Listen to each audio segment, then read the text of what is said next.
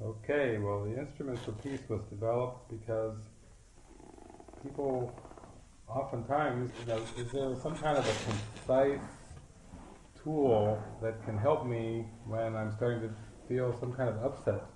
And I make a prayer, but it feels like I got a mishmash of ego thoughts just swirling around in my mind like a dark cloud, and I need to have some steps to be guided through.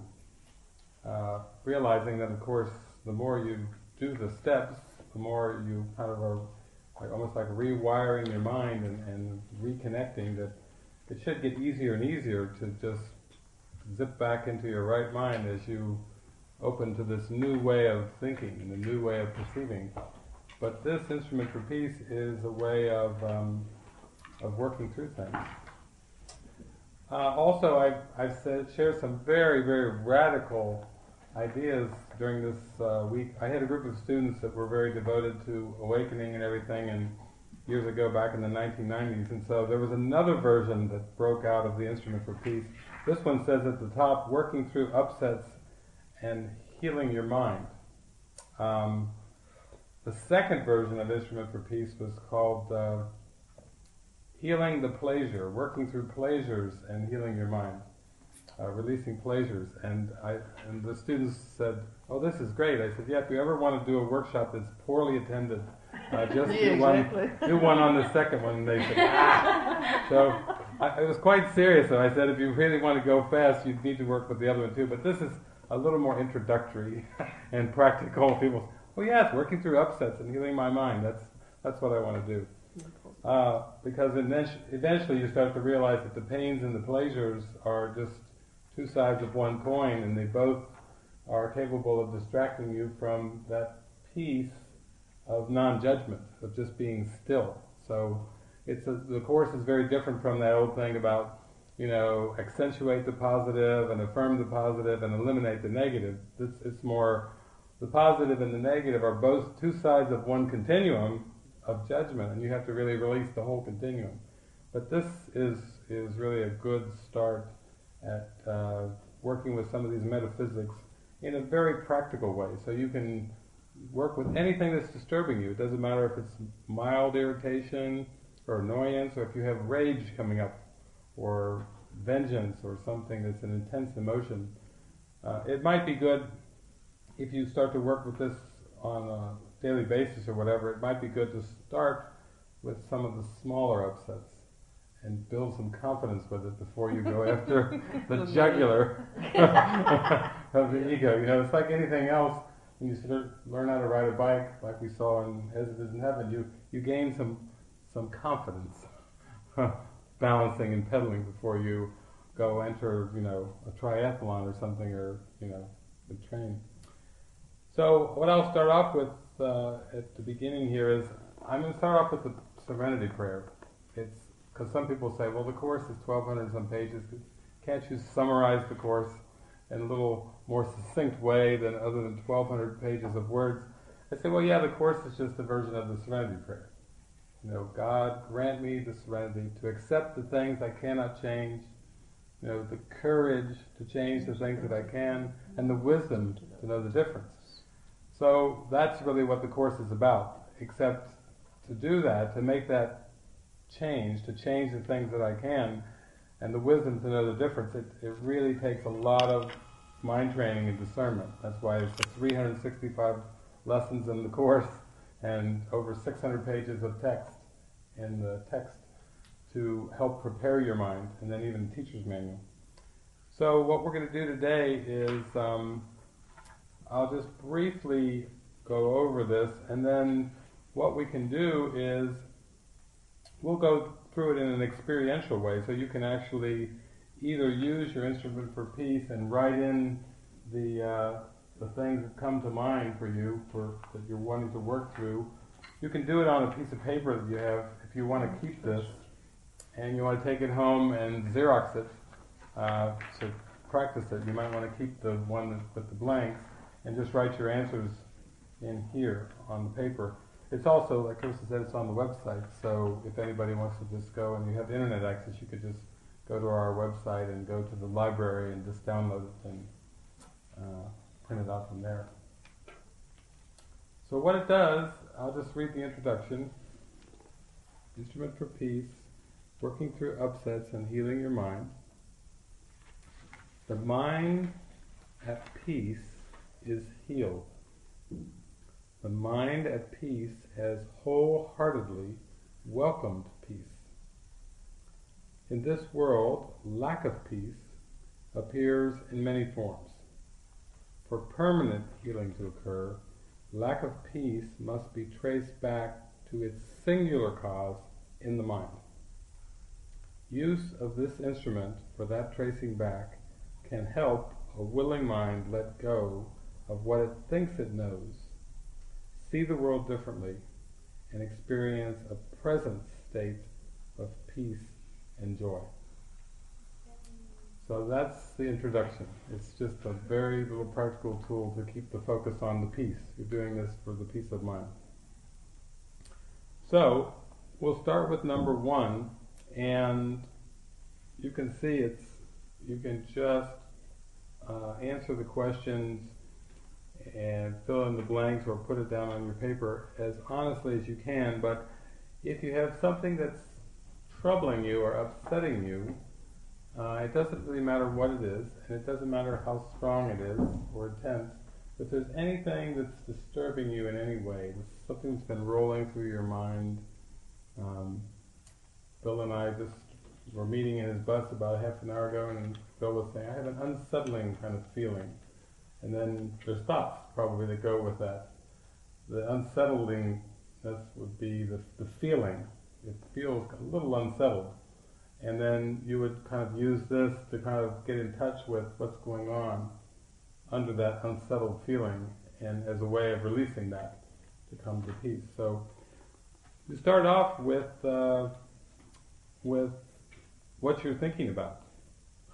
It can be just thoughts, or it can be thoughts about specific persons, places, events, thoughts about what is coming next in your life, or thoughts about something that just happened fairly recently in your life, maybe even during this retreat, that was a little unsettling or something, but something that seems to kind of be bubbling up in your consciousness, and that you would like to use this instrument to work through. So that's what we mean by it's very practical. So you just start off with and take a little time, and if there's anything in your awareness that you feel any bit of upset with, any bit of lack of peace with, then just start off with number 1 and fill in A with when I think about A, which can be a past or future action, situation, or event. Or it could even involve persons. Just feel free to write anything that comes to mind in there for A.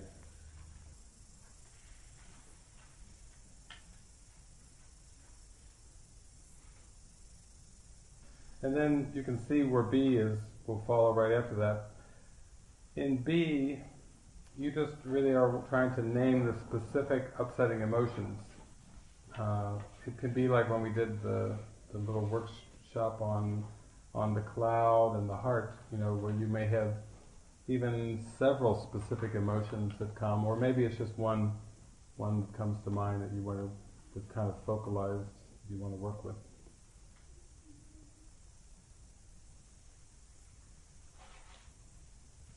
And then as soon as you've got your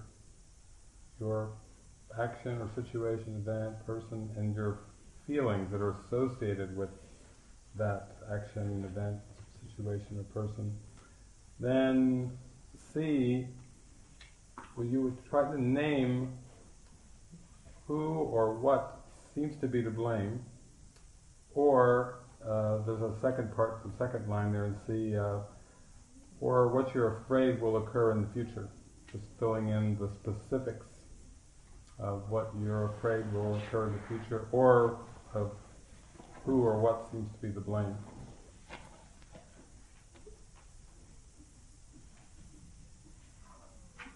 This could even include blaming yourself. In many cases, people, feel like there's nobody to blame in their life, but they blame themselves for the feelings, and so that's, you can certainly put your own name in there. Yeah, you could fill in both of them if you have someone to blame and you still have these ideas of what could happen in the future that is part of the worry or the concern or the anxiety.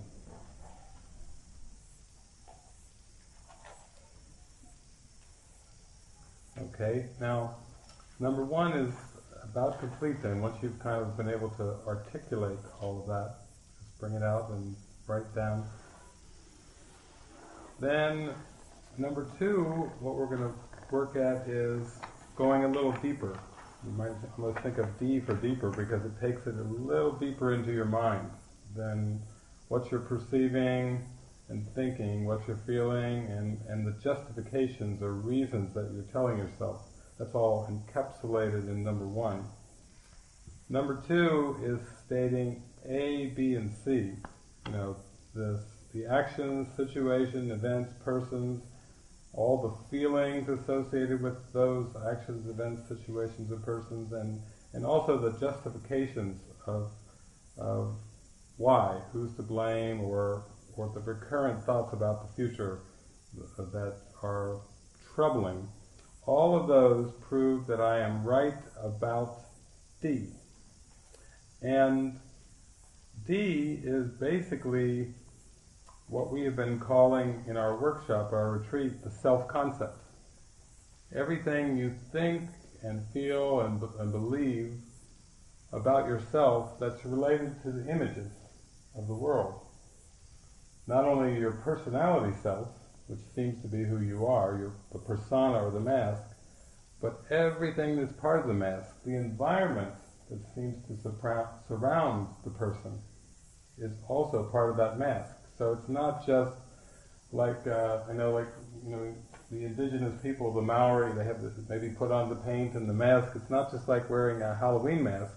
It's also including the entire environment that you perceive yourself as in.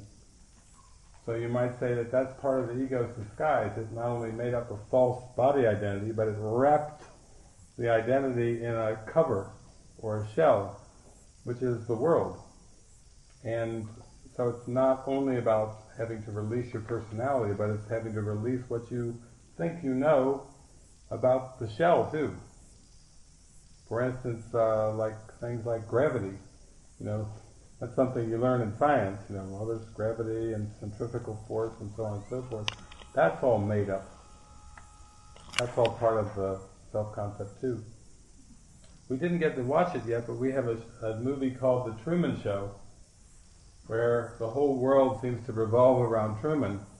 And at one point when Truman goes missing, it's dark, it's night, and so Christoph, which is like the ego figure in the movie, says, cue the sun. In other words, they have to let the sun rise. They can even tell when the sun's coming up. And the sun is even part of this artificial environment for Truman.